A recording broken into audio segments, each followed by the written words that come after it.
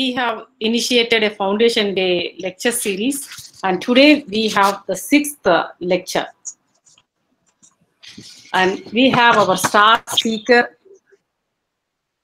Professor Comrie, who is going to enlighten us on grammatical morphemes and the subgrouping of Great Andamanese languages, an exploration in historical linguistics. Professor Comrie is not new to the linguists. Nevertheless, I take this opportunity to say a few words about him. He studied linguistics even before I was born. So it's very, very interesting to see that in 1977, he had his influential questionnaire, which I used when I was a student. So you can imagine he's, in one sense, the father figures for many of us here in linguistics. The University of Cambridge, taught Russian and linguistics for several years, for at least 6 years, of the University of Southern California, where he taught for 2 decades.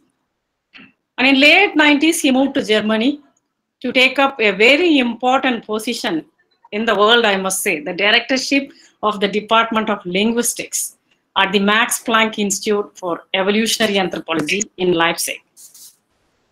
That's the position from which he retired in 2015. But of course, he has held several positions since 2002. He has been Distinguished Professor of Linguistics at the University of California, Santa Barbara. Even now, he just retired from there. Retired from probably the university officially. And he is now a full-time resident at UCSB. You who know Professor Comrie knew that he has been working on several languages. He has gone to different parts of the world for several decades. For example, Papua New Guinea, the North Caucasus, and also our region in India, the Andaman Islands. And that's the topic today he chose to speak with us. In one of his intros, brief CVs, he has been known to say, I quote Professor Comrie, "If it's a language, I will work on it." It's a wonderful quote. I simply love it. That is why, seeing this quote, I was motivated to use my mother tongue in greeting this audience. If it is a language to greet, let it be my own. So that's something I wanted to take from you. He has worked on several areas. His specializations, of course, typology. His cross-linguistic typology has impressed many. And the wonderful topics he has worked are tense and aspect, transitivity, voice, numeral systems, writing systems, and many more on languages and genes. He has turned his attention to many other fields. Many of us have listened to him when he visited New Delhi, especially the conference organized by Professor K.V. Subbarao, when that was on anaphora. Many of us from CIL met him there. I was also one of those fortunate people who got acquainted to Professor Comrie since then. For the last 25 years, I know him, and I was also associated with him in one of the volumes he edited, the World Atlas of Language Structures. He's one of the editors. As many of you know, it's one of the most indispensable research and reference resource for all linguists across the world. It's accessible online, and Professor Comrie has 8 chapters to it. Since many of you are waiting to listen to him, I don't want to talk about his contributions to WALS, but it's a wonderful piece of work. People who want to get some ideas, please look into that. Professor Comrie has several honors. He is a member of Saxon Academy of Sciences in Leipzig, and he is a foreign member of Royal Netherlands Academy of Arts and Sciences, Honorary Doctor of Letters, La Trobe University, Australia.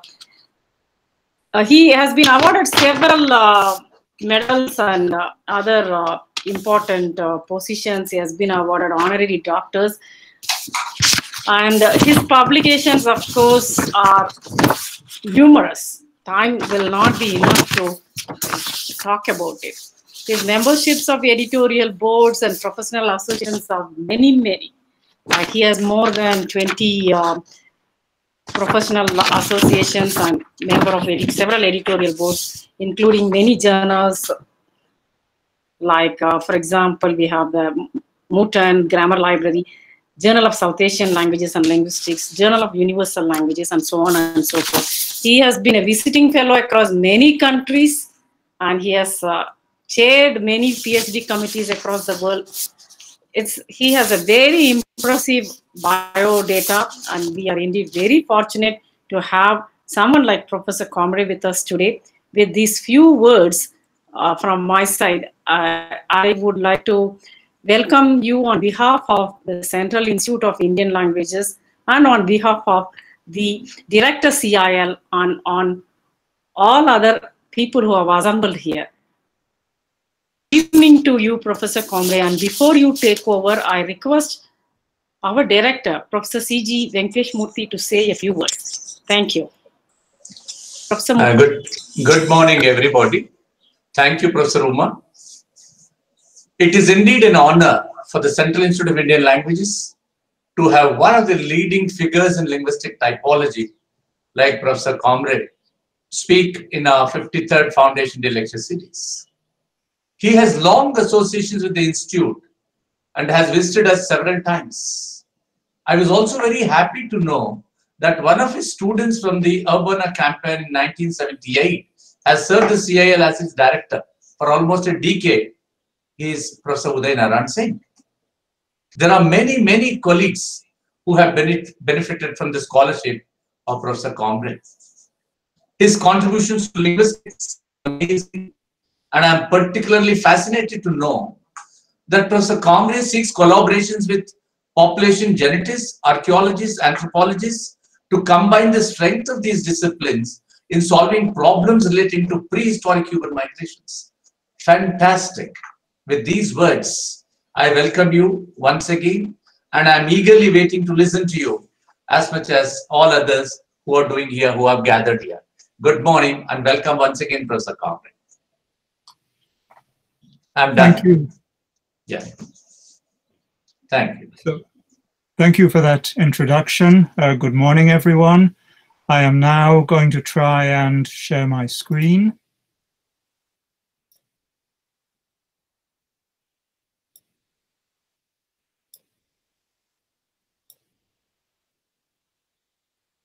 So you should now see the first of my slides. Please let me know if that is not the case, or if anything goes wrong while I am presenting with the presentation of the slides. okay. Okay, good. So the work that I will be reporting on today is work that I have been carrying out together with my colleague from Italy, Raul Zamponi, who is, I think, out there somewhere in the audience, although for him it must surely be the middle of the night. But at any rate, we have been working together on the traditional languages of the Andaman Islands, more specifically the languages of the Great Andamanese family, and it's on some of the languages of this area that I will be speaking to you about today. This map here shows the traditional area where the indigenous languages of Great Andaman were spoken at around the time of contact with the British administration, so the second half of the 19th century. One of the languages noted here, Jarawa, is actually not a Great Andamanese language, although it happens to be spoken in Great Andaman. But all of the other languages are members of the Great Andamanese family. And I will start off with an introduction to the languages of the Andaman Islands, especially the Great Andamanese family. I will then turn to looking at some earlier work that Raul and I did together, that work in the direction of trying to figure out the subgrouping of the languages. And then in the third part, I will come to the new material that I want to present to you today, which is looking at grammatical information leading towards that goal. But first of all, just a little bit of background on the indigenous languages of the Andaman Islands. So there are actually two families, Great Andamanese, the one that I will be talking about, and Ongan. There are various spelling variants, or Angan with an initial A, and sometimes also called Little Andamanese. So Great Andamanese is a small language family, but perhaps somewhere around 6 distinct languages, maybe a few more if you count local varieties as well. Ongan is a very small language family, 2 languages that we know of, and perhaps also the language of North Sentinel Island, about which we know, of course, virtually nothing.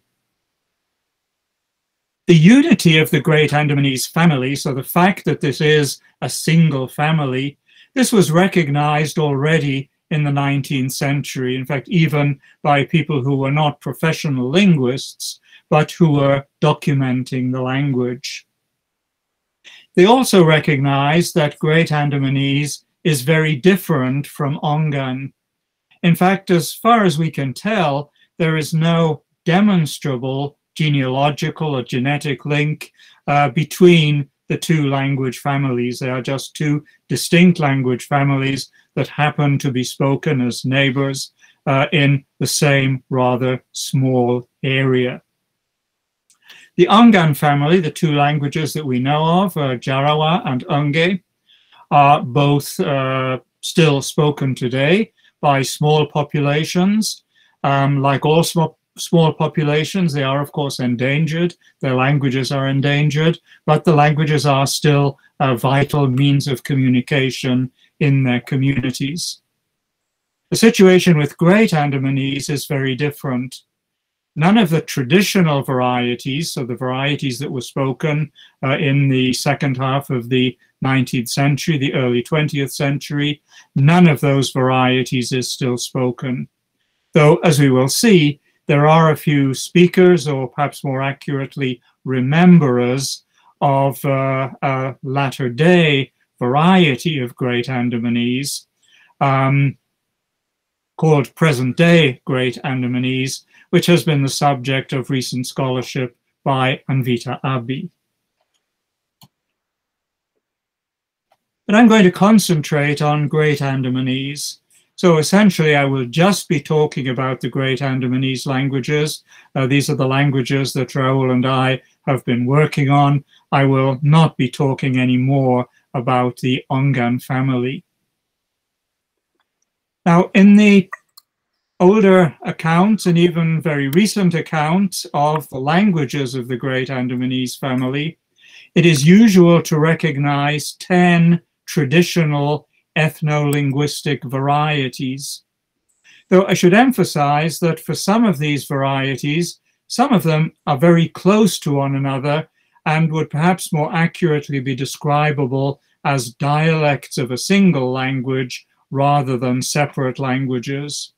So although there are 10 traditional ethno-linguistic varieties recognized, and each of these has been given a separate code in the ISO code, ethnologue, for instance, also in glottolog, that may be something of an exaggeration in terms of the number of actual languages that were in the family. Going roughly from north to south through the archipelago, so through the 3 islands, 3 main islands that form Great Andaman and some of the offshore islands as well, we have these 10 traditional varieties with the spellings and names that I will be using. Sometimes there are variations, but these are the forms that we prefer. So Akachari, Akakora, Akabo, Akajeru, Akakede, Okojuwoi, Okol, Opuchikwar, Akarbale, and Akabea. You notice that many of them begin with aka or oko or something similar. This is a prefix which has the literal meaning of mouth. It's a body part prefix, but by extension, it can also refer to a language, and by extension also to the ethnic group that speaks that language. Now, for two of the traditional varieties, Akakora and Akabo, we have minimal documentation, basically just a handful of lexical items and a few toponyms, or a few place names. This documentation for these languages is so small that we cannot really do anything with that material other than just note that these lexical items were attested. In general, they are identical to lexical items, excuse me, that are found in other neighboring languages like Akajeru, for instance. So I will not be including material from Akakora and Akabo simply because such material has not come down to us. At the opposite extreme, Akabea is the most extensively documented of the languages, and a lot of our material comes from that language. So these are the 10 traditional ethno-linguistic varieties. In addition, there is one modern variety, present-day Great Andamanese, which seems to take its grammatical structure largely from Akajeru, this language here, but also incorporates lexical items from other North Andamanese languages, so Akachari, probably also Akakora and Akabo.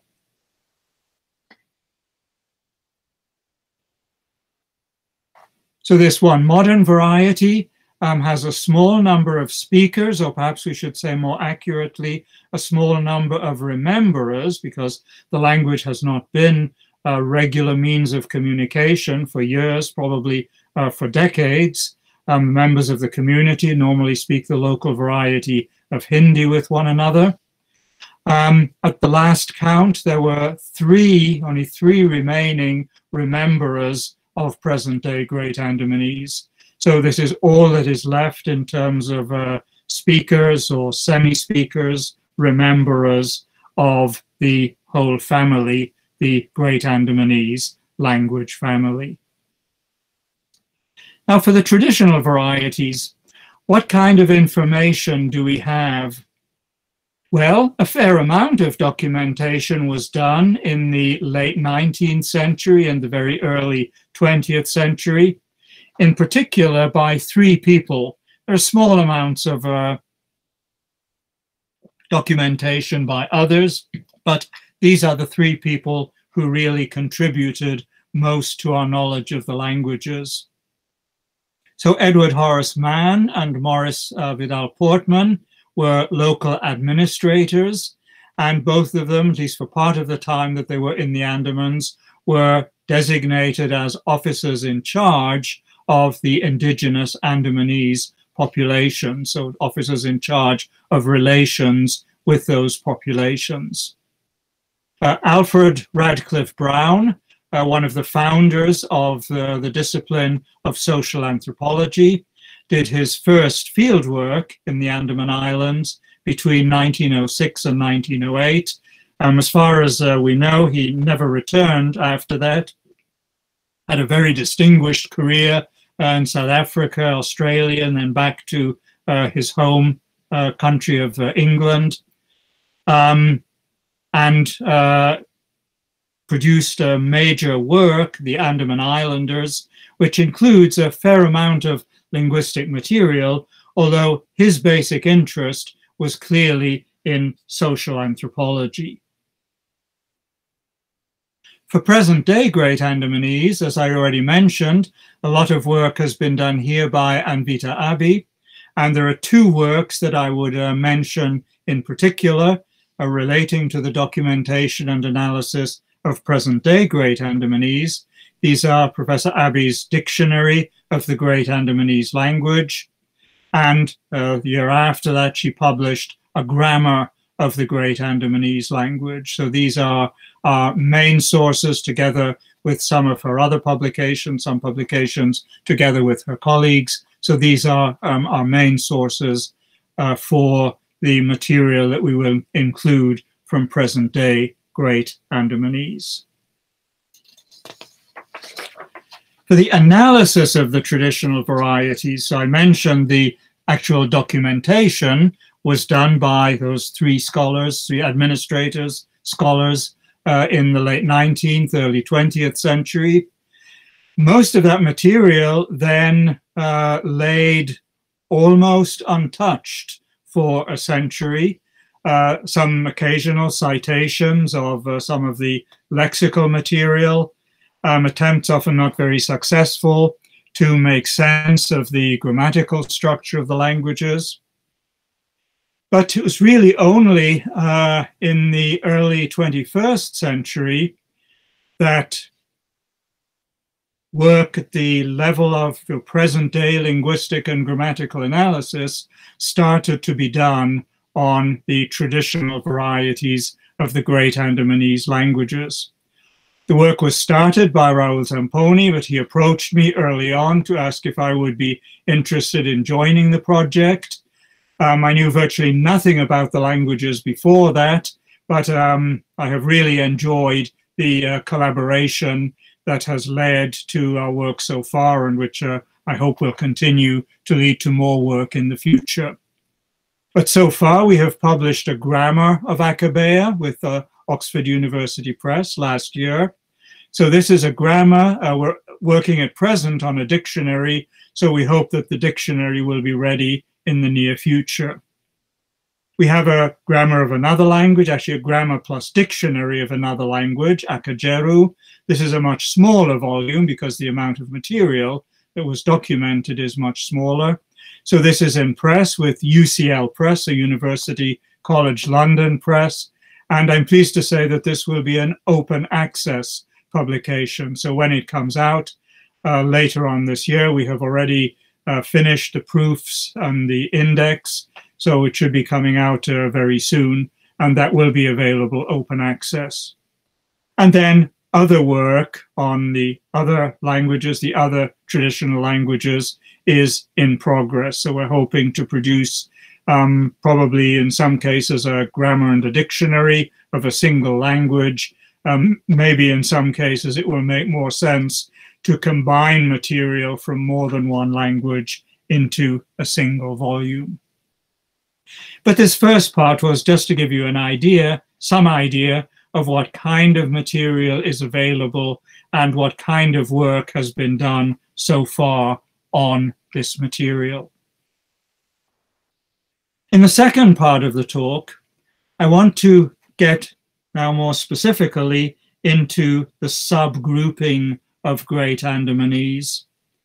And as a first step, we can be a little bit more specific about how many languages, how many groups of languages were recognized early on. So were known, let's say even, maybe some of them maybe even in the 19th century, certainly in the 20th century.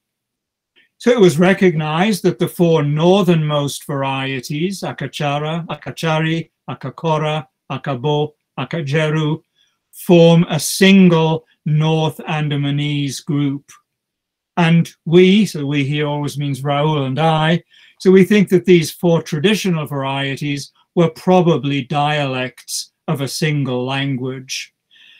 We base this not only on the similarities that we observe, but also on observations by those who are documenting the languages. So observations of the kind that the Akajeru could understand, the Akabo could converse with the Akabo without any obvious difficulty. The present-day language, present-day Great Andamanese, as I think I already said, is based with some input, especially lexical input, from other North Andamanese varieties. There's then a single language, Akakede, and one of the topics I'll be talking about in more detail is precisely how this fits in with the other larger groupings. Then there are the Middle Andamanese languages, Okojuoi, Okol, and Opuchikwar. Opuchikwar and Okol were very close to one another and may well have been dialects of a single language, or perhaps the extremes of a dialect continuum. And then the last of the groups, these groups, South Andamanese, including two clearly distinct languages, Akabale and Akabea. Now, there is one earlier attempt at the subgrouping of the Great Andamanese languages, this by the Indian scholar S. Manoharan in the early 1980s. In his presentation of the subgrouping, he does not really provide linguistic evidence, and the basis of the subgrouping may have been more in terms of cultural affiliations of different groups, perhaps in part in terms of geography, but nonetheless, it is the first attempt at a subgrouping, and although we have some reservations about some parts, there are also other parts which turn out to be clearly correct.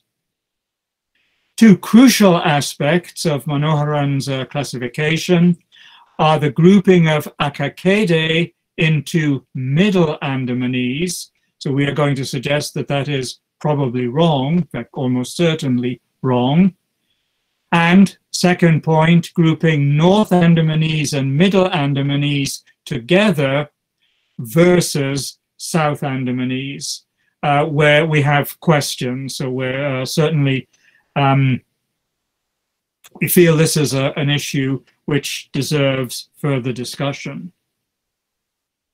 Otherwise, there has been relatively little explicit discussion of the subgrouping of the family until some of our own work. So first of all, a paper that we presented in 2017, or that we published in 2017 based on a conference, I think maybe a year or 2 years earlier, a typological profile of the Great Andamanese family. This was concerned more with the grammatical structure, but it did talk about the subgrouping of the different varieties. And we grouped Akakede together with North Andamanese, so not like Manoharan, who grouped it with Middle Andamanese. We grouped Akakede with North Andamanese to give a North Andamanese Akakede subgroup. And as we'll see when we go into some of the more detailed material, that seems to be correct. So later, more detailed work has reinforced that conclusion. We offered a different grouping of the main group. So we grouped South and Middle Andamanese together versus North Andamanese Akakede. Recall that Manoharan grouped North Andamanese and Middle Andamanese together as opposed to South Andamanese. But here we have to admit that we were probably wrong.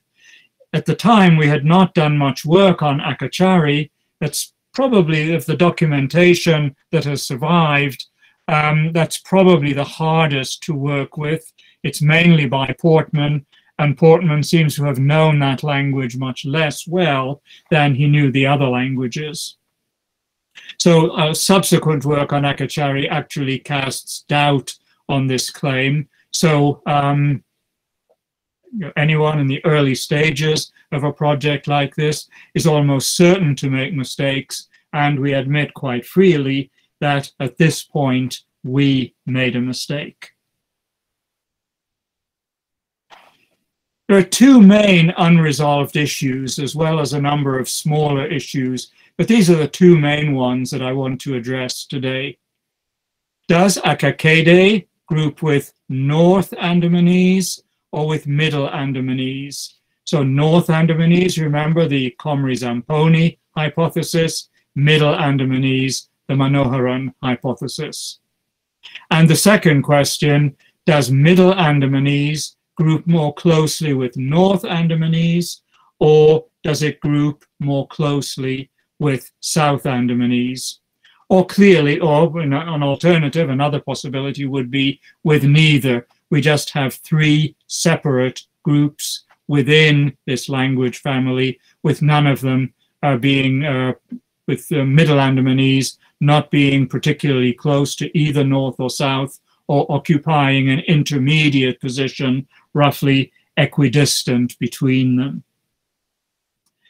Now, if we want to work out the subgrouping of a language family, there is a gold standard. So there is a method which has become accepted over the last maybe 150 or even 200 years of study of linguistics, especially historical and comparative linguistics. And that gold standard is the comparative method. And in the comparative method, what we try and do is we try and identify systematic shared innovations. So if within a language family, one group of languages shows a systematic shared innovation, that is strong evidence that those languages form a subgroup. I've given you an illustration here from Indo-European. So 4 of what we now know as branches of Indo-European, so Indo-Iranian, represented by Sanskrit, Hellenic, represented by ancient Greek, Italic, represented by Latin, and Germanic, represented by Gothic, Icelandic, and English. And I've given 2 lexical items. There are many more that could be given, but these are 2 from the basic vocabulary that show the relevant pattern. I realize there are different ways of presenting Sanskrit lexical items, different ways of presenting the citation form. I've used one which is frequently used by Indo-Europeanists. But of course, with an audience largely from India, I will of course defer to your preferences as to how these forms should be pronounced. So at any rate, we have the Sanskrit word for father beginning with a P, the ancient Greek word, the Latin word, they all begin with a P. But in Gothic, Icelandic, and English, we have initial F, systematically. Likewise, the word for foot, beginning with P in Sanskrit, ancient Greek, Latin, but with F in this geographically very constrained group of languages in Northwestern Europe, where the word for foot, as the English word foot, begins with an F. So we can state a generalization. Proto-Indo-European P, we can reconstruct the P to the proto-language, shifted to F. This is actually part of what is called Grimm's law. Shifted to F in Gothic, Icelandic, English, the ancestor of English, the ancestors of those languages. This is a systematic shared innovation.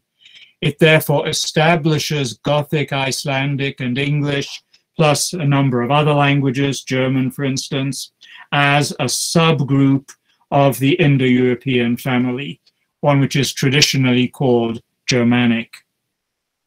Now that's the gold standard. That's what we would like to be able to do for Great Andamanese. Unfortunately, the present state of our analysis of the Great Andamanese material does not support this endeavor. We just do not have enough material from enough languages to be able to establish a network of, for instance, regular sound correspondences. In fact, it's not clear to us that the surviving material is in principle sufficiently rich to support this endeavor. So it may be that we will never be able to apply the comparative method strictly with a sufficient amount of material to Great Andamanese material to work out, using that gold standard, to work out what the subgrouping should be. Therefore, we need to look at other methods which are necessarily somewhat less reliable. I mean, obviously, if one is the gold standard, then the others are going to be less reliable than that. but which can nonetheless throw some light on the relations among the languages of the family, which languages were closer to each other languages, which languages were further apart from other languages. And Joel and I had a first attempt at this using lexical items. So this is what I will call, this is the second part of the talk, what I will call the lexical basis for subgrouping by identification of lookalikes. And you have there the reference to our publication from a couple of years ago, which sets out in more detail both the material that we used and the various procedures that we used. What I can do today is just to give a summary of that methodology. So what was the methodology we used for our lexical comparison?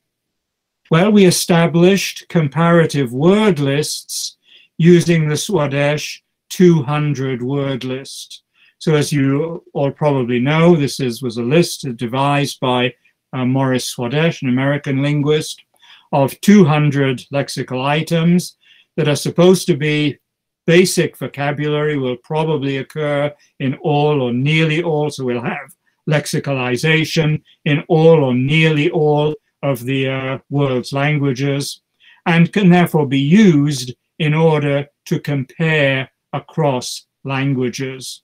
Swadesh made further claims about a regular rate of replacement through historical change and so on. We're not committed to those further ramifications of his proposal, but the 200 word list does provide a good basis for lexical comparison. Should point out that although it's basically a lexical list, it does turn out that in the case of Great Andamanese languages, a couple of the equivalents are actually grammatical morphemes. So whereas in the Swadesh list, you might find a word like at, for instance, an English preposition, which in English is a separate word, its equivalent in all of the Great Andamanese languages for which we have the relevant documentation is a bound grammatical morpheme, probably actually eclitic. But at any rate, we establish this comparative word list. Of course, we do not have all 200 words for all of the languages, but we have, for many of the languages, around 150 words, occasionally going down maybe to around 80 words for some of the less well-documented languages. But basically, we have enough material to carry out a comparison. We then look, so if we have a word like, let's say, the word for good, then we can look at the lexical expressions for good across all the languages, see which ones look similar, which ones least alike, look completely different, and then establish a grouping in those terms. So for instance, we might say, well, the word for good in Akachari and in Akajeru and in present-day Great Andamanese, those really look very similar. I mean, sometimes we even find words that are identical across Great Andamanese languages. However, the word that we find in Akabea is completely different. So for this lexical item, we would put these into separate groups, separate lexical groups. And then once you've done that, once you've filled out the table, and I'll show you an example of such a table in a minute, then what you do is for each pair of varieties, let's say we would take Akachari and Akajeru, and we would also take Akachari and Akabea. So for each pair of varieties, you identify the number of lookalikes, so the number of lexical items where it looks like the forms might be related in the two languages, and you divide this by the total number of items for which data are available for both varieties. If that doesn't sound entirely clear as a kind of prose description, please don't worry, we will be looking at some examples in a couple of minutes. But basically what this does is it provides us with a similarity index, so a percentage of lexically similar pairs for each pair of languages. Now, in comparison with the gold standard, the comparative method, this does have a couple of obvious disadvantages.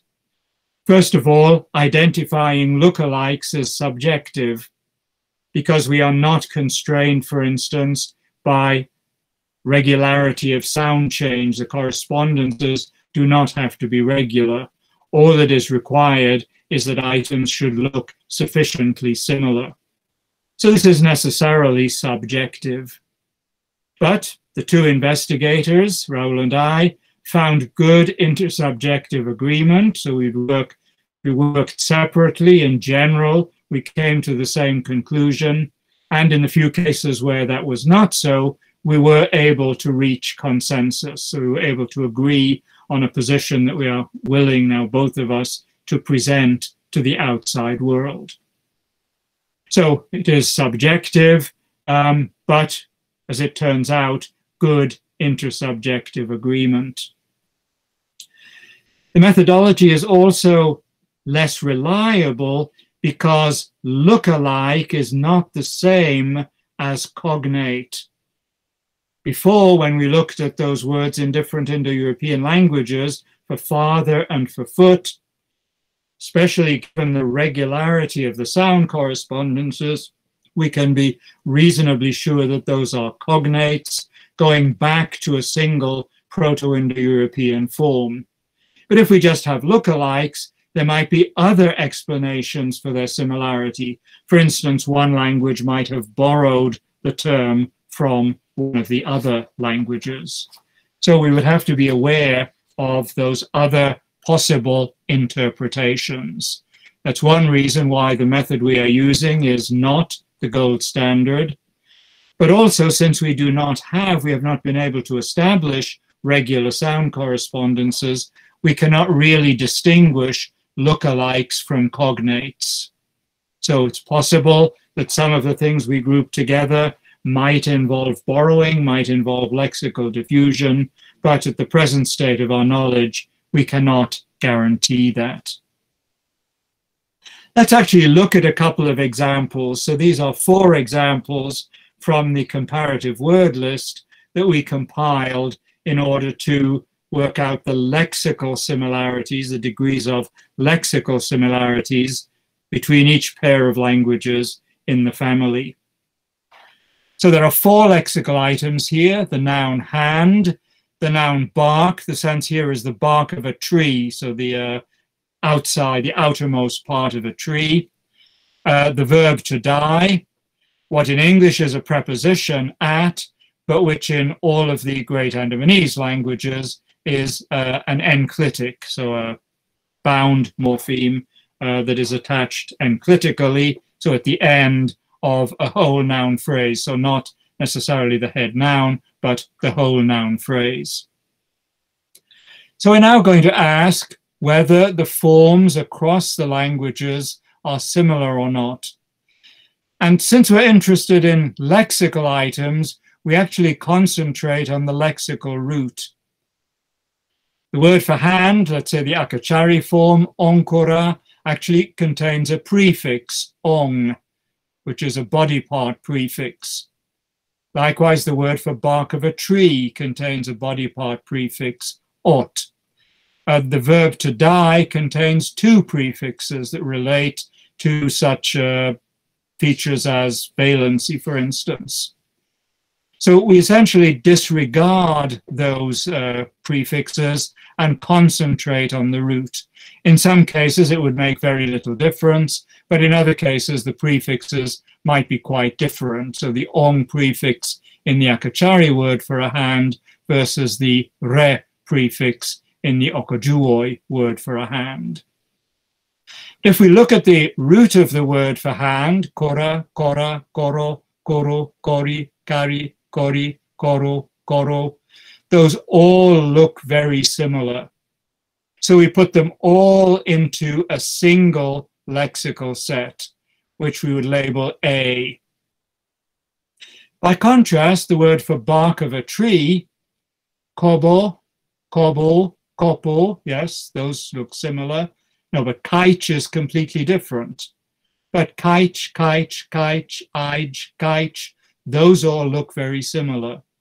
So here we have two different lexical sets. One set, roughly kobo, which we put in as A, and that is found in Akachari, present-day Great Andamanese, and Akakede. The other one, so kaich, is found in Okojuoi, Okol, Opuchikwa, Akabea, and Akarbale. Notice, incidentally, that in this case, the Akajeru word for bark of a tree is not attested. We simply don't know what it was. So there we just have a gap. We cannot do anything with that material. The verb to die, peel, peel, peel, peel, peel, peel, those all very similar. In fact, most of them identical. So we can consider those all to be A. But in South Andamanese, in Akabea and Akarbale, we have a different root, li. So oko li in both languages, where oko is the prefix and li is the root. So those first 7 group together as A, the remaining 2 will group together as B. With the locative enclitic in the first set of languages, the first 4 languages, we have very similar forms. If the il is identical, one of the allomorphs is identical across those 4 languages. Then a separate form, an, so this counts as B, and yet a third form, len, so this counts as C. So this, just to give you an idea of how we proceeded in coming up with the statistical data that I will present to you in a moment. So I want to emphasize the methodological aspects of this project. So I don't want you just to go away with the conclusions, but also to bear in mind how we reached those conclusions. If you then look at all of those forms across all of the languages, you can develop a table like this. So if I look at Akachari and Akajeru, for instance, these 2 languages, then they show 93% similarity. And if you want to go to the raw data, the raw statistics, then that was actually 54 out of 58 lexical items that are attested in both languages. If, however, you compare Akachari with Akarbale, then the percentage is only 21%, corresponding to 32 out of 149 lexical items that are attested in both languages. You'll notice that the different pairs, the number of lexical items can be quite different. The maximum is, I think, 181 here for Opuchikwa and Akabea. The minimum is the 58 here, I think, for Akachari and Akajeru. So there is that difference, but nonetheless, I think we have enough evidence, we have enough pairs, so at least 58, we have enough pairs for each pair of languages that we can say something systematically about degrees of similarity. And just to make things a little bit clearer, in this second version of exactly that same table, so these are exactly the same figures as in the previous table, but I have now highlighted those languages, actually those pairs of languages that have very high percentages. In fact, if we treat each of these 3 highlighted blocks as being a subgroup, within each subgroup, the range of similarities runs from 65% to 95%, so very high figures. On the other hand, if we compare 2 languages from different groups, then the percentages range from 15% to 40%. So there is a big gap from 40% to 65% between languages within the same group and languages in different groups. So what this enables us to do is to identify 3 subgroups on the basis of this material. So one is the North Andamanese languages, so the traditional languages, Akachari and Akajeru, plus present-day Great Andamanese. But into this group also very clearly falls Akakede. Middle Andamanese, percentages 84 to 94, so Okojuoi, Okol, and Opuchikwar. And finally, South Andamanese, only the 2 languages, sharing 80% of their lexicon on the basis of this material. So 3 very clear groups. Akakede, it's easier if we actually look here at percentages. So Akakede, clearly more close to North Andamanese languages, 78%, 81%, 65%, than to Middle Andamanese languages, 40%, 35%, 37%, and certainly South Andamanese languages, it's just 24% of similarities. So what this does is it enables us to resolve at least one of the outstanding questions that I mentioned, namely, which way does Akakede go? Does it group more closely with North Andamanese or with Middle Andamanese? The lexical material shows clearly that it goes with North Andamanese. Now, there is a convenient way in which we can represent those data. The table was one way, but as the English proverb says, a picture is worth 1,000 words. So we can also construct a diagram based on those figures, what is called a neighbor net representation. And here you have the neighbor net representation based on our lexical material. You see the North Andamanese languages here, Akachari, Akajeru, present-day Great Andamanese, all very close together, with Akakede just, excuse me, just a short distance away. So that is one of the 3 groups recognized by this diagram. South Andamanese, Akabale and Akabe, the 2 languages very close to one another, but quite distant from the rest of the family. Middle Andamanese, Okojuoi, Okol Opuchikwar, Okol and Opuchikwar, very close together, but all 3 of them clearly forming a subgroup distinct from the rest of the family. So the main conclusions of that earlier work, there are 3 well-defined subgroups. Akakede groups with North Andamanese to give North Andamanese Akakede. So we see Akakede grouping with North Andamanese. There is no strong reason to group Middle Andamanese with either North Andamanese Akakede or South Andamanese. So this middle group here is roughly equidistant from each of the other 2 groups. In some ways, you can think of it even as being in the middle, not quite in the middle, but similar to occupying an intermediate position. We can also make a couple of more detailed conclusions. So within Middle Andamanese, Opuchikwar and Okol grouped together against Okojuoi, whereas Manoharan had it the other way around, so Okojuoi and Okol grouping together against Opuchikwar.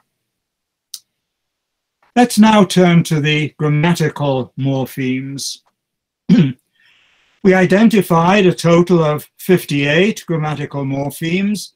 The number will probably increase somewhat. This is work in progress. So it may be that the number will increase somewhat, but not to any significant extent.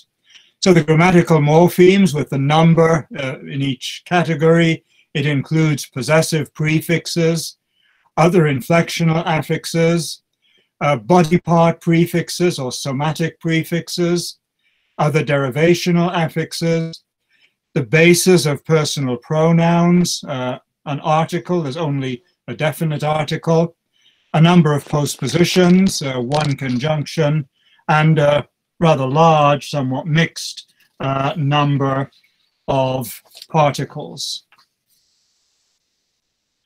Now, there is one important difference looking at grammatical morphemes, actually two important differences, looking at grammatical morphemes in contrast to lexical morphemes. One is a danger. Grammatical morphemes are usually short, so the likelihood of chance similarity is greater. One simply has to bear this in mind. But the second, and maybe the more important point, is that the presence of a given grammatical morpheme in a given language is subject to more variation. The cultures in which traditionally the Great Andamanese languages were spoken were very similar to one another. So you would assume that in terms of lexical items, they probably had the same or very nearly the same range of lexical items, even if the forms might have been completely different. The concepts that would have been named would have been very similar. And this would apply both to physical objects like stone or sun, for instance, but also to more abstract concepts like good or big, for instance. However, grammatical structure tied into social structure or physical environment, so we find sometimes quite considerable variation. So, for instance, North Andamanese has ergative absolutive alignment of case marking of full noun phrases with an overt absolutive morpheme, an enclitic. Akakede, Middle and South Andamanese have neutral alignment and therefore necessarily lack an absolutive morpheme. So here in present-day Great Andamanese, the child cries, the single argument of the intransitive verb has the absolutive suffix. Ram is eating a mango, the patient of the transitive verb has the absolutive suffix. Ram, the agent, does not have an absolutive suffix. By contrast, in Akabea, there is no case marking, no flagging for intransitive subjects, or for transitive agents, or for transitive patients. So there we simply have nothing to compare across the groups. We can compare the absolutive within North Andamanese, but we cannot compare it with anything in the other groups. Nonetheless, it is possible to proceed a good way with the same kind of methodology as was illustrated before for lexical items. So here we have 5 examples. So the pronominal possessive prefix, first person plural, which is an M across all present-day Great Andamanese varieties. So that's A all the way across. The locative, I've already mentioned. We now know a little bit more about the morphophonological variants. So there are more variants here than in the earlier table, but it's still the same pattern. North Andamanese Akakede has one set of forms, Middle Andamanese a second set, South Andamanese a third set. With the causative prefix, North Andamanese Akakede and Middle Andamanese go together, South Andamanese is different. By contrast, with the purposive morpheme, South Andamanese and Middle Andamanese go together, and North Andamanese is different, with even 2 different forms attested within North Andamanese, because the present-day Great Andamanese form is different from the attested forms in the traditional languages. And sometimes all 3 groups, sometimes we'll have a slightly different 3-way grouping. So with the negative particle, Akakede normally goes with North Andamanese, but in this particular case, it goes with Middle Andamanese. So we can build up a chart of this kind for the 58 grammatical categories. On that basis, we can draw up a chart, similar table, similar to the table I showed you before. So this shows the number of grammatical morpheme lookalikes among pairs of Great Andamanese varieties. So here, the number of lookalikes out of the total number of possibilities, so the total number of morphemes that are shared by the two languages.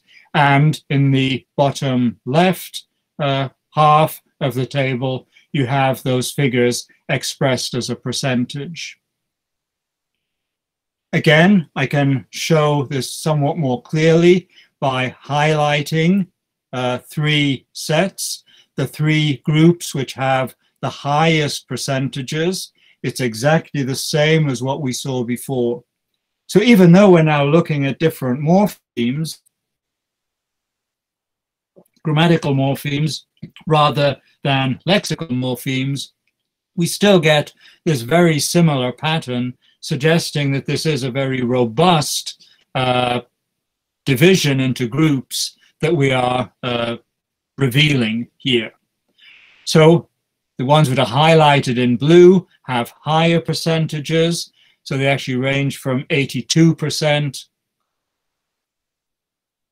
They range from 82% to 100%. Akajeru and PGA, present-day Great Andamanese, share all of the attested morphemes. And then if we go across groups, then we have smaller percentages, 41% to 71%. And again, we can show this by means of a neighbor net diagram. There are details, and some of the details in differences in the detail, and some of those differences are actually quite interesting, but the basic pattern is still the same. Three major groups. North Andamanese, PGA and Akajeru should actually be directly underneath PGA. They have exactly the same. They have 100% similarity, but both very close to Akachari, somewhat less close to Akakede. So again, we see a North Andamanese group and Akakede very close to that, giving us a North Andamanese Akakede subgroup. The three Middle Andamanese languages, again close to one another, again with Okol and Upuchikwa grouping together as opposed to Okojuoi. The two South Andamanese languages, Akabale and Akabea, again very close to one another. And in terms of grammatical morphemes, if anything, even sort of further separated from the main, from the bulk of the language family. So what are the main conclusions that we see here? There are again three well-defined subgroups. Akakede again groups with North Andamanese to give North Andamanese Akakede. In fact, it groups even more clearly so than in the case of lexical items, and I'll come back to that in a minute. Within Middle Andamanese, Opuchikwa and Okol again group together against Okojuoi. Present-day Great Andamanese and Akajeru, so the present-day language and the traditional language on which it is most closely based, are even closer in terms of grammatical morphemes with 100% similarity than in terms of lexical items with 95% similarity. Now, if this difference is robust, it needs to be tested statistically. If it is robust, it fits in very well with an observation by Anvita Abbey, who says present-day Great Andamanese draws its lexicon from, I'll use our names for the languages, so draws its lexicon from Akajeru, Akachari, Akakora, Akabo, so from all four North Andamanese varieties, but is primarily based on the grammar of Akajeru. So if that's the case, then we would expect 100% or close to 100% similarity in grammatical morphemes, but the possibility of a lexical difference between the present-day language and traditional Akajeru, reflecting lexical items that have been taken in from other varieties of North Andamanese.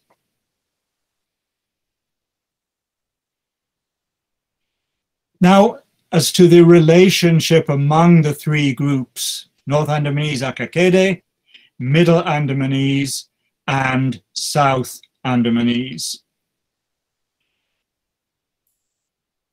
This diagram is rather puzzling. It shows Middle Andamanese and Middle Andamanese and North Andamanese closer to one another than either is to South Andamanese. That was the hypothesis that Manoharan developed. We had the opposite in our first publication on this, and then in our second publication decided there was no clear reason for grouping any of these as more close to anything else. But this diagram does suggest that Middle Andamanese and North Andamanese Akakede might actually be closer to one another. However, one has to bear two things in mind. One, it's important not to overinterpret such neighbor net diagrams. The program that produces them has to work its way through any conflicting data. It has to make decisions. It is forced to make one decision or another. It has to come up with a diagram. And by tweaking the various parameters, where you get possible contradictions, as might be the case here, then you can actually get different representations from the same set of data by setting the program to emphasize different parameters. So it's important not to overemphasize that. And a second point, with the grammatical morphemes, in contrast to the lexical morphemes, there's a fair number of morphemes for which we cannot make comparison, sometimes because one item is just not documented for a particular language, but sometimes because we know the language did not have that morpheme. So Akabea, for instance, did not have an absolutive morpheme. As far as we know, only Akachari, present-day Great Andamanese, and Akajeru had absolutive morphemes. So we don't have quite the same degree of comparability for different grammatical morphemes as we had in the case of lexical items. So that diagram suggests probably more than any specific configuration, suggests rather that the relations among the three subgroups clearly require further investigation. The position of Akakede, we just come back to that. So remember, that was controversial, grouping with Middle Andamanese, as Manoharan suggested, or with North Andamanese, as we suggested. Now, in terms of grammatical morphemes, Akakede is even closer to North Andamanese than in terms of lexical items. With lexical items, Akakede is located some distance from North Andamanese in the direction of the intersection of the three axes on the neighbor net diagram, though still clearly very close to North Andamanese. Now, this is consistent with the following scenario.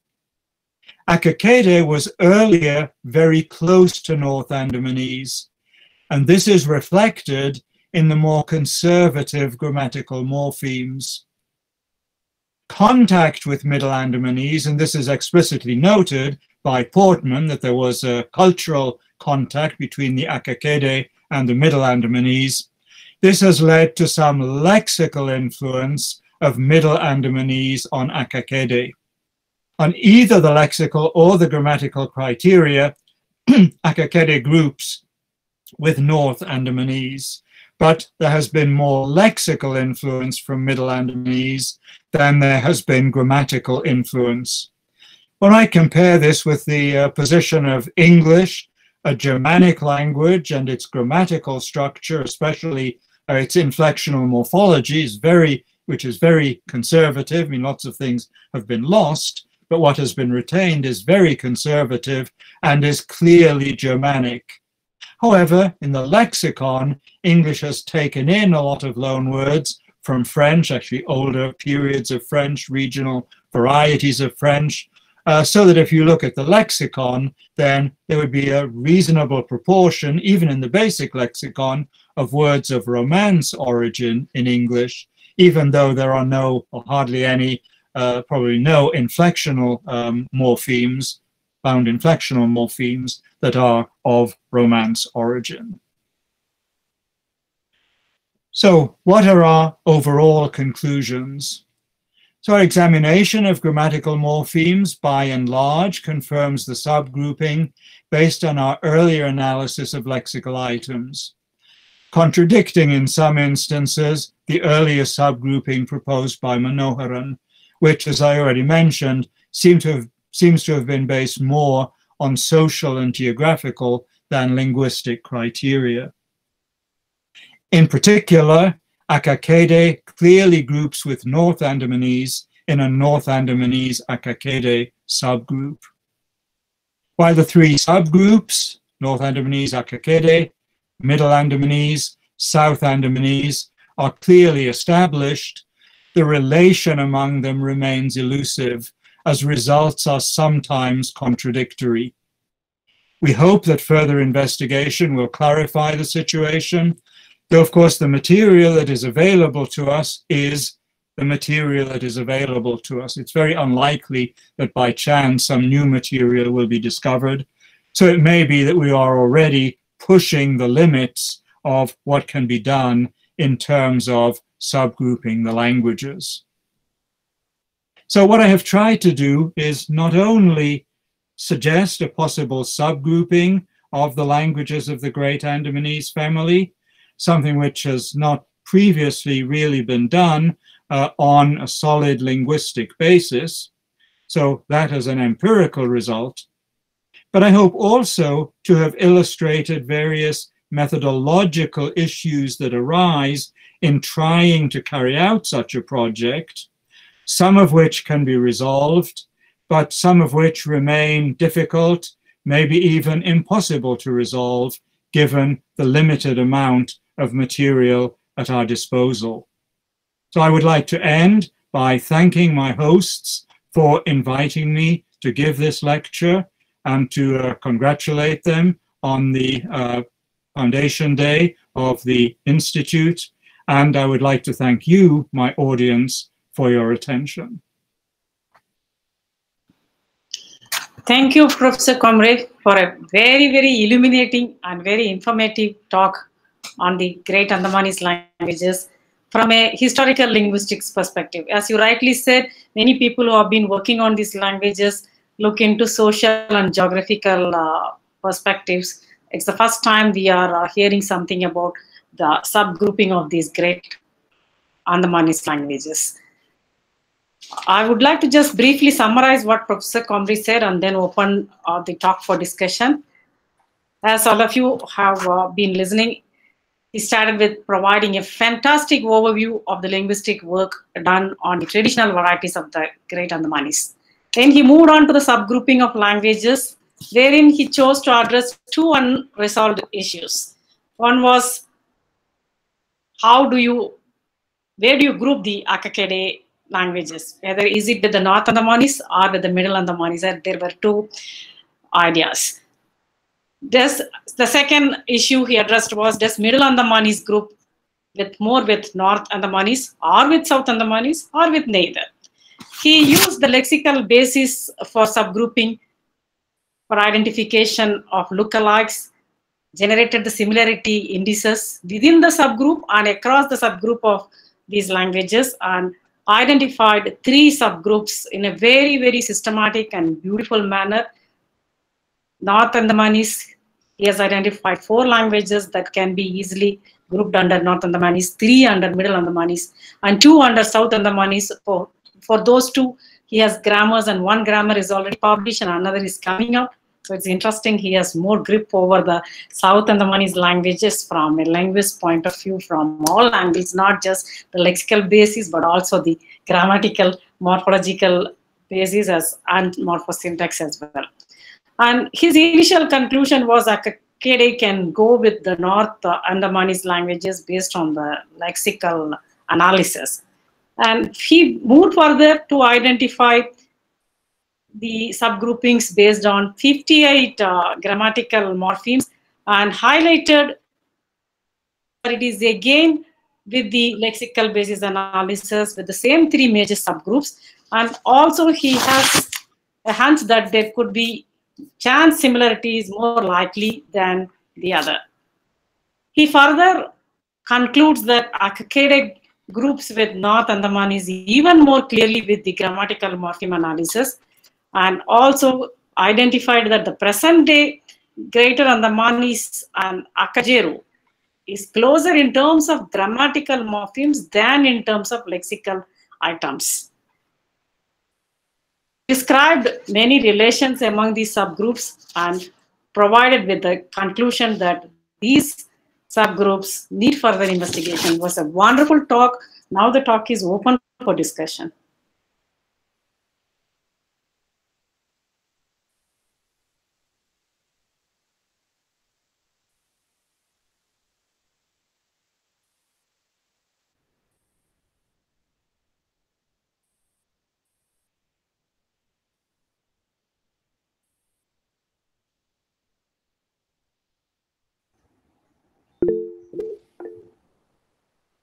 May I ask a question? Yes, Chaitra. Yes, please go ahead. I was just interested in terms of how do you deal with, or if there is, to begin with, the first question is there any mismatch, discrepancies between the synchronic and the I'm sorry, I'm losing audio. data?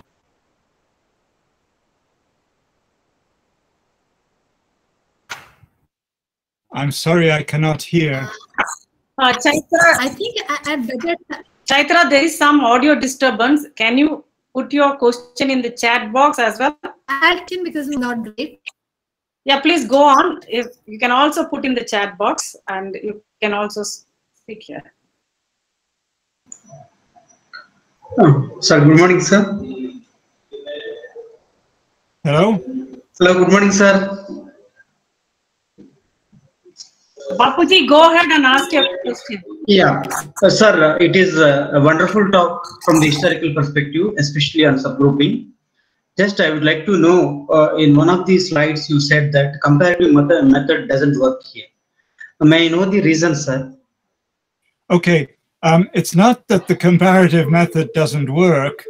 The problem is we do not have enough data to give input into the comparative method. The comparative method was initially developed with Indo-European languages. Indo-European is a very large language family with a number of different branches. Some of those branches are very dense, so they have tens of languages. Case of Indo-Aryan, well over 100 languages. So there is lots of material to compare. And many of the languages are very well documented, very well described. In the case of the Great Andamanese family, we have only, we think, probably 6 languages, but at the most 10 traditional and 1 modern variety. The documentation is very sparse. We have, for instance, virtually no texts for the traditional languages. People gathered lexical items. They also constructed a kind of phrase book with sentences, mini dialogues, but virtually no natural text in any of the traditional varieties. So this means the amount of material is extremely limited, and we therefore just don't have enough material as input in order to work out, for instance, what are the systematic, regular phonetic correspondences across different languages or across different branches of the family. The comparative method, of course, is a method of universal applicability if you have the relevant amount of data and if you have the relevant quality of data. Here, quality of data is not really a problem. In most of the documentation was well done, a lot of phonetic detail missing, but the basic outlines clear enough. The problem is the lack of data, so just not having enough data to set the comparative method to work. Yes, thank you very much, sir. Mm-hmm. Yeah. Yes. So I'm reading the question put forward by Chaitra Puttaswamy. Are there any discrepancies between the synchronic and diachronic data of Great Andamanese?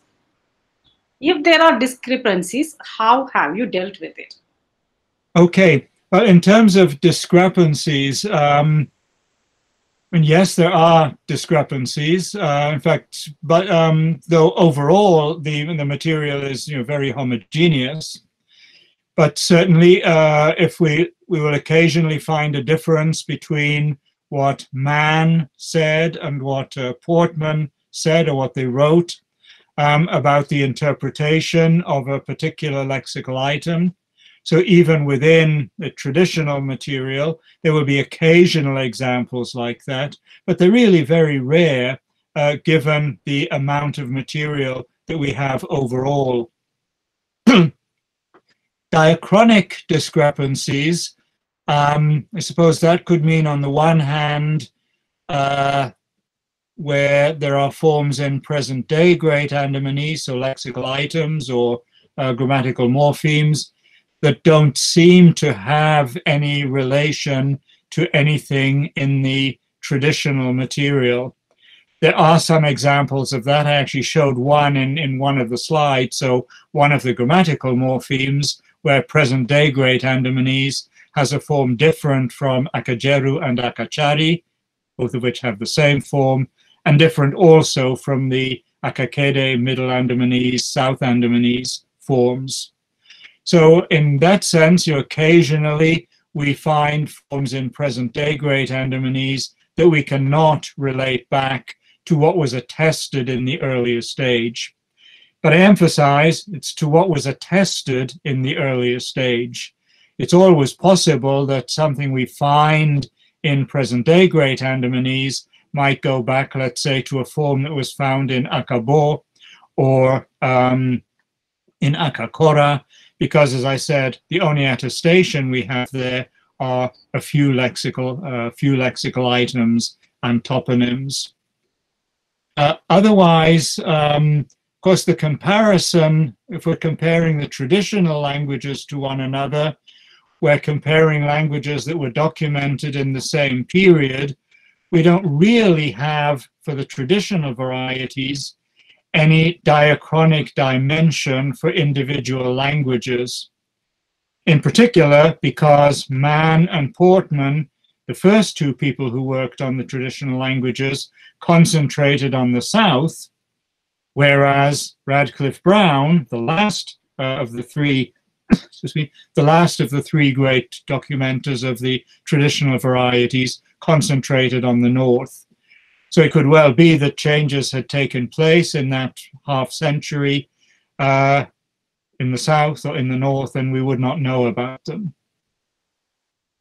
So I hope that answers the intent of your question. Yes, thank you very much. I just wanted to know how you, what the decisions you went through in deciding the difference between the two time zones that you were dealing with. Right. Yes, I mean, certainly the material is different with the present-day Great Andamanese. We have documentation by an outstanding linguist, outstanding field worker. For the earlier period, none of the three was a trained linguist. Radcliffe Brown, by his own admission, had taken a phonetics course, but had not been very good at it, and sort of wished he'd taken another phonetics course. Alas, that wasn't possible once he got to the field. So yes, there are discrepancies of those kinds. they probably come to the fore more in looking at the syntax, which I have not really touched on, except for the one example of alignment, differences in alignment typology. They would probably be more relevant in terms of syntax than in terms of morphology or lexicon, which tend to be more conservative. Lexicon conservative even over a period of 150 years, maybe the period that we're looking at. Yes, Vishwanandan, you had raised your hand. Vishwanandan Das? I can't hear you. I think you need to turn your microphone on. Sorry. I'm sorry, Professor Comrie. Good morning to you, sir. And we had already discussion with regards to numeral, as you could remember. I just wanted to say something that I noticed that you have noted and reviewed several works of many scholars, those who have studied in Great Andamanese in your presentation, saying that no linguistic studies in this language were held in 20th century. Whatever has happened, those are only in 21st century. Like Professor Manohar and Professor Anvita B and Rahul Chopani and you are together. However, you have not considered one seminal paper, Jojendranath Basu, 1955, which was published in Indian Linguistics, Sunit Kumar Chatterjee volume, a general note on the Andamanese languages. It has discussed about something like lexical and lexical things and prefixes, suffixes, and all. So I think you have not gone through or you have not noticed that paper, sir. In the course of a 1-hour lecture, I had to limit myself to what was relevant to my topic. There are indeed a number of other papers on languages of the Andaman Islands. I think Rahul and I probably have a complete collection. We have done our best to gather everything together. And what I was concentrating on today was the most extensive documentation. I did mention that there were other people in the 19th century, and even certainly in the 19th century, who did some documentation.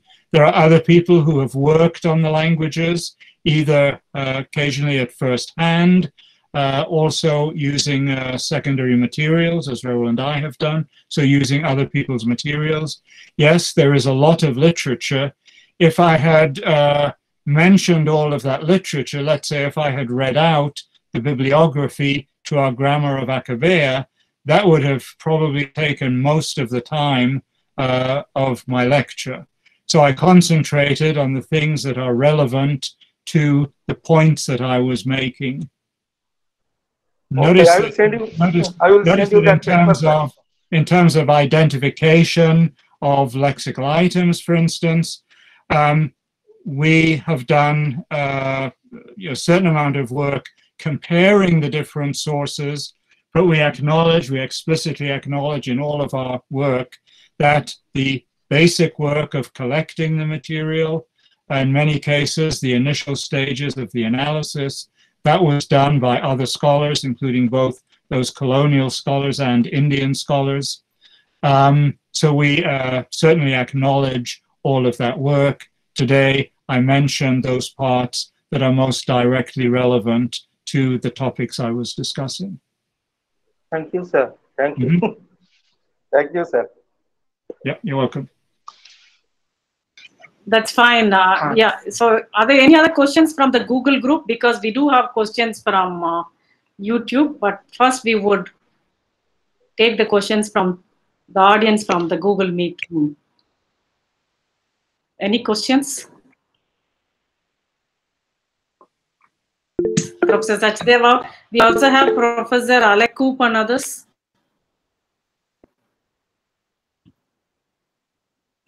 I see a hand raised by Sri Kumar. Please go ahead. Yeah, yeah. Can you hear me, sir? Yes. Yes, Yeah. yes. Sir, it was a wonderful lecture, sir. Thank you for that. I was just, thinking probably the kind of mixed language that you have in Andaman. There is I think you called it as a modern day Great Andamanese. That is somewhat similar to Angami in the northeast.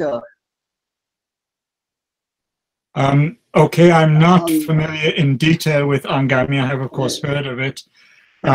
So I can't say. I mean, I can think from the Great Andamanese side, but I think present day Great Andamanese. First of all, it's probable that the four traditional varieties were already very close to one another. I mean, we think they were probably dialects of a single language. And certainly people like Radcliffe Brown claim that, for instance, a speaker of Akajeru and a speaker of Akabo could freely converse with one another. So, yes, there has been some mixing, some homogenization in the development of present-day Great Andamanese, especially in its lexicon, less so in the grammar, which does seem to be based very squarely on Akajeru. So if that is similar to the cases that you are familiar with, then that would certainly be a point of comparison. And even if there are differences, that would also be a valid point of comparison to see what the differences and similarities might be. So, for instance, if the languages that are coming together or the varieties that are coming together in one part of the world are more different from each other than the varieties of North Andamanese were, that might give rise to a different kind of situation. Is it a kind of link language rather, sir? That's what I was interested in to know. Is it a kind of lingua franca developed for facilitating communication between people, having difficulties with different dialects and so on? Yeah, I think that's hard to say, in part because of the missing decades. We have present-day Great Andamanese as documented by Anvita Abi, so starting around 2000. We have the traditional documentation, most of which was done before 1910. The details of what happened between then are not well documented. I mean, some things may be documented, but they're certainly not well documented. If the dialects or if the varieties of North Andamanese were mutually intelligible, then what we would probably be witnessing something more like dialect leveling than the actual development of a lingua franca. Thank you, sir. Thank you, sir.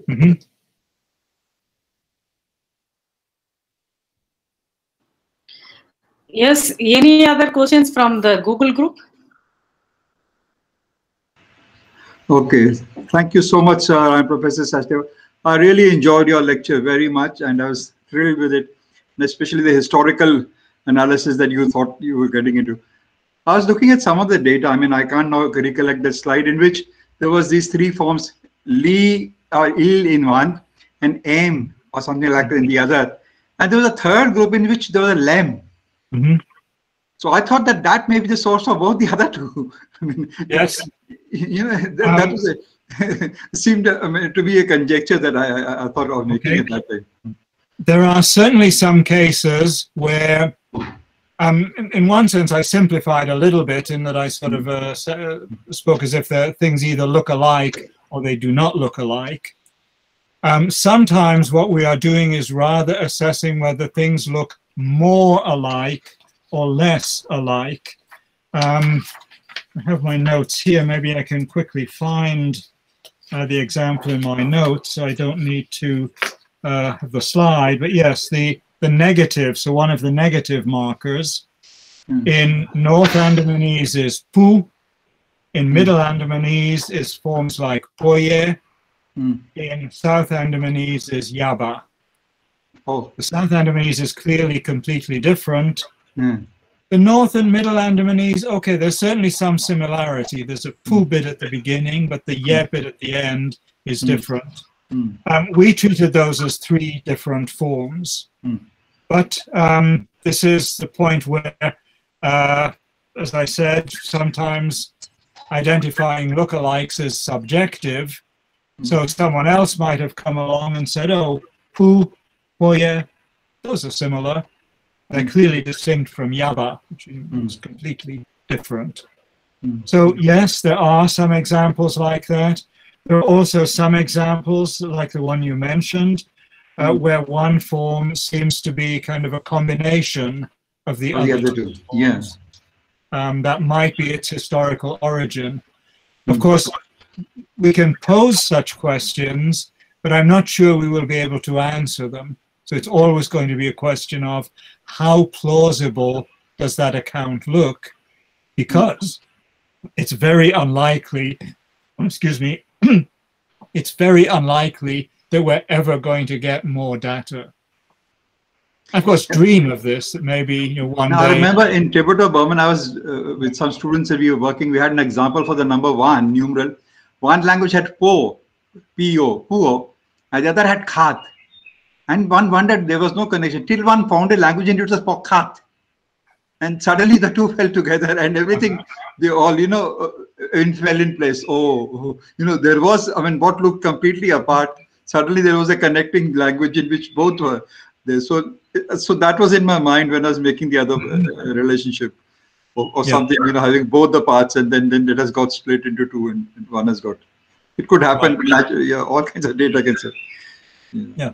So I suppose one should say maybe more strictly what we were doing was not just identifying lookalikes, but also sort of making judgments, are the forms sufficiently different that it makes sense to establish different groups. But of course, doing that without taking into consideration. Obviously, thank you so much. Wonderful listening and getting the data and you're examining it. I hope that, I don't know what is going to be the source, whether Uma, we may have some data in the CIL on Andamanese with us. Yes. Yeah, I just wanted to add those things at the end. Yes, we have some scholars who have been working on Andamanese languages for more than 2-3 decades, like Professor Nyan Sundaram and Professor Ranganatha, then Dr. Raja Singh. Dr. Raja Singh's dictionary is available on our website. I will send you the links. And Professor Nyan Sundaram, Ranganatha and their team, they have also published some works. Of course, since you already... Mostly in Nicobaris, I think some of them. Mostly in Nicobaris. They are Nicobaris, but not from a historical linguistics perspective. But it would be, of course, we do have data which might help you to look into the subgrouping from other perspectives as well. I thought I would tell you about that. I think most of the people who are working now on languages of the Andamans are working on Ongan languages, simply because those are the most vital languages. There are good number of speakers. That is true. Yes. So we do. Thank you. So we have one question, or rather a comment from Sangyuta Ghosh on YouTube. She's curious to know the sources of the postpositions in these languages and their functions. They have many prefixes already for performing grammatical functions, as you mentioned. So she's curious to know the sources of the postpositions. Okay. Yes, in some of the, we have looked at this in particular in Akabea. We actually have some discussion of this, I think, in our grammar of Akabea. And some of them do seem to be instances of grammaticalization of what would originally have been separate lexical items. So there do seem to be some instances of that.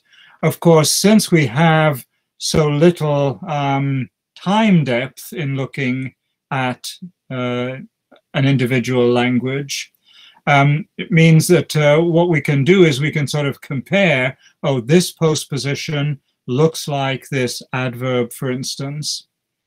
But we don't actually have direct evidence that one is derived from the other, as one might, for instance, in a well-documented Indo-European language or Chinese, where you have centuries of almost continuous writing in the language, and where you can actually see forms gradually being grammaticalized. They become shorter, they become more attached, possibility freedom of movement is limited, and so on.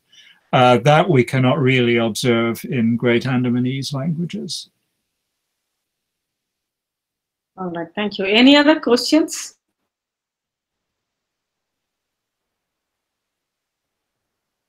I have 2 questions from my side.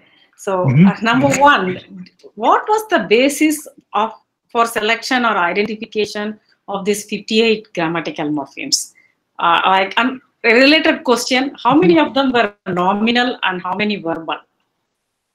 Okay, the second question, my list here.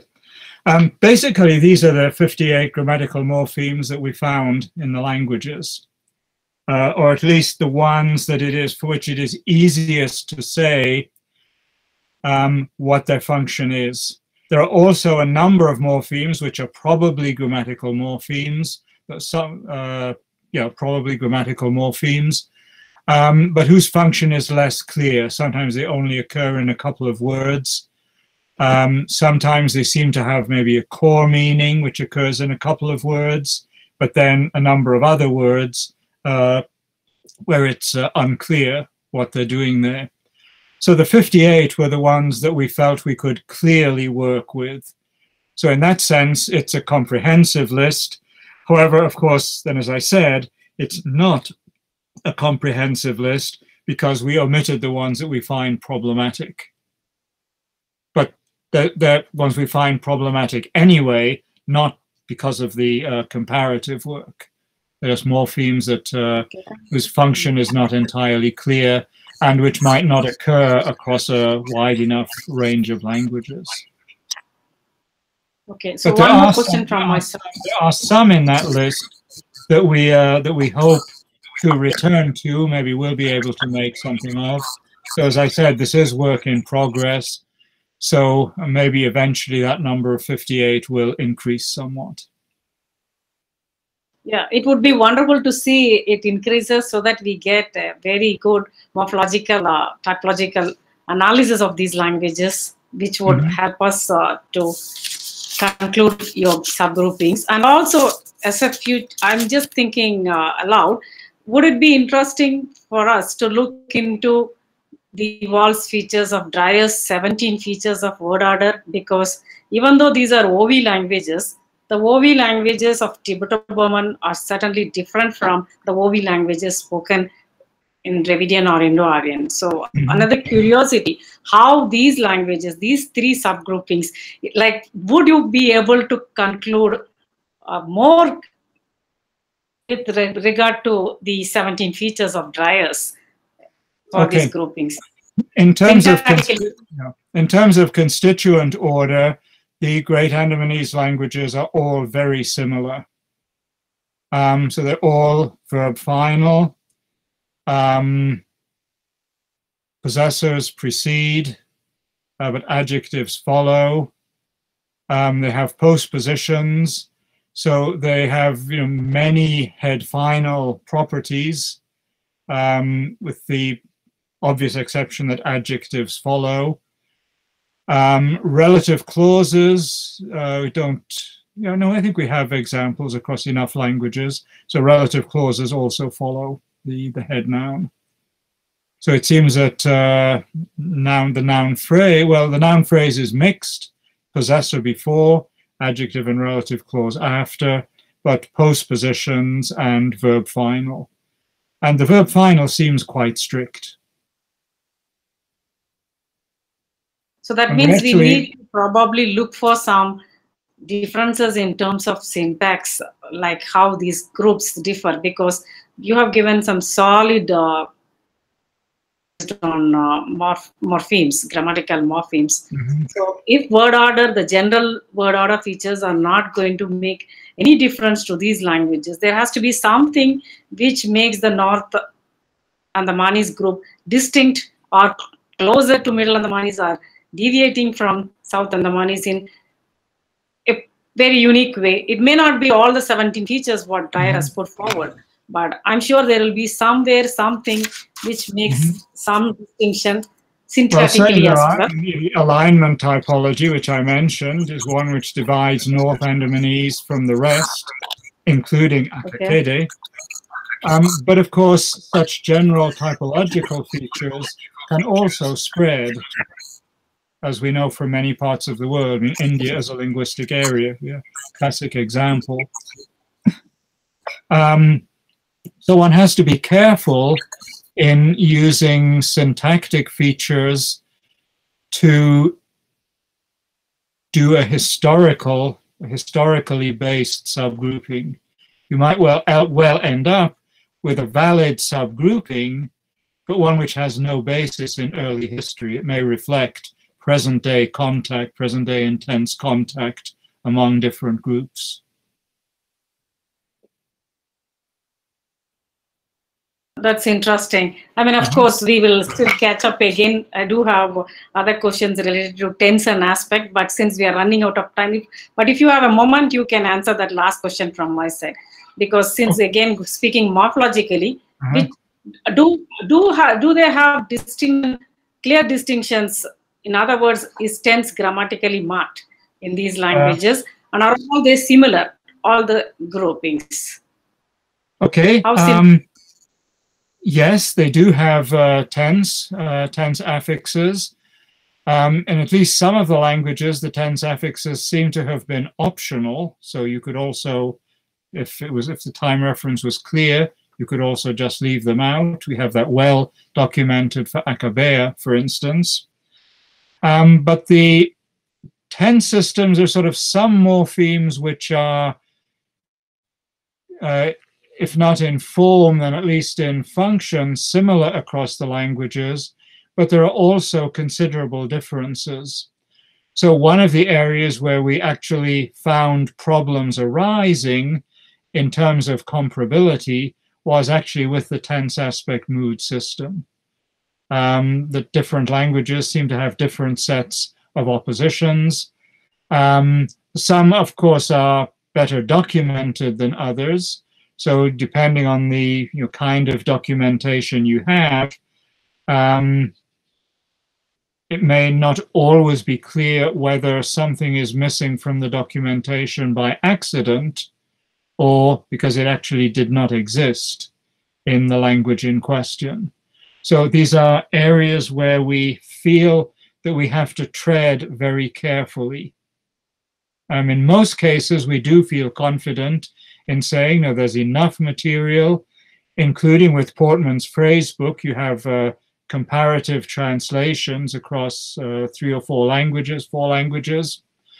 So if you consistently have a morpheme in one language and 0 in one of the other languages, then that was probably a real difference between the languages. But for the less well-documented languages, and in terms of syntax and morphology, this would also include Akajeru, well-documented lexically, but less so grammatically. In Akajeru, we have a number of question marks. The documentation does not include a morpheme with that meaning, but we cannot confidently say there was no morpheme with that meaning. Interesting. Thank you so much. Are there any more questions?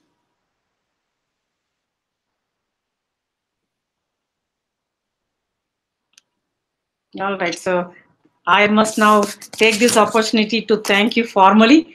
So it was wonderful to have you with us today, Professor Comrie.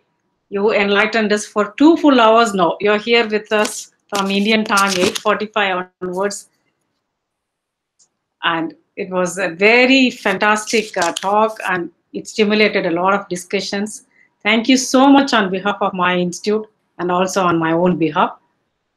I still cannot forget you took only a few hours to reply our email to accept this invitation. It was so nice because we had already asked you earlier in 2012, invited you to CIL, for the tense aspect and modality conference. Somehow you could not make it. So we have been trying to reach you, and finally we could get you. So thanks a lot for accepting our invitation and for being with us today. Thank you so much. Have a lovely evening.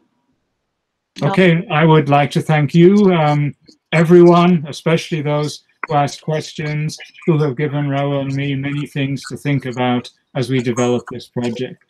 Thank you. Thank you so much. Thank you again. I'll talk to you soon. Bye. Bye.